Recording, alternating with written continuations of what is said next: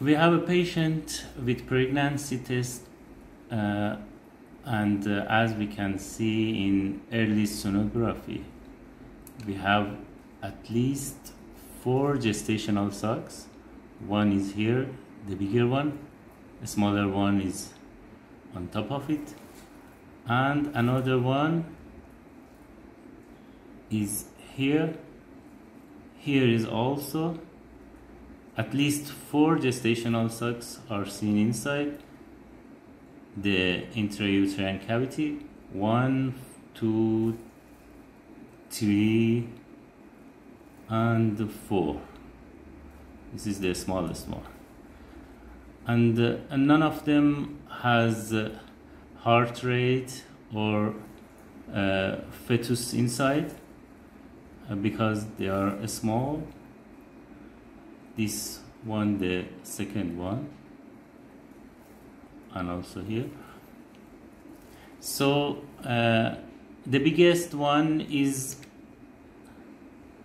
in diameter about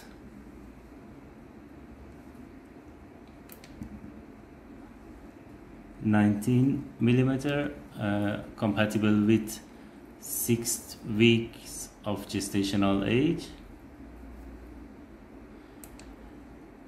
Here, one and one here. So how can we understand that these gestational sacs, especially the smaller one, are not subchorionic hematomas? The key is that in subchorionic hematoma we do not have any decidual reaction, but here we have a hyperechoic decidual reaction, and also here the biggest one is so obvious, the decidual reaction, and also the second one in diameter also has decidual reaction.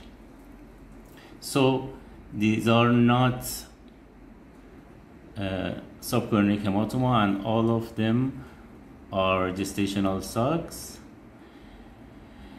But we should wait till the CRL and heart rate begins, that we can understand how many of these gestational sacs would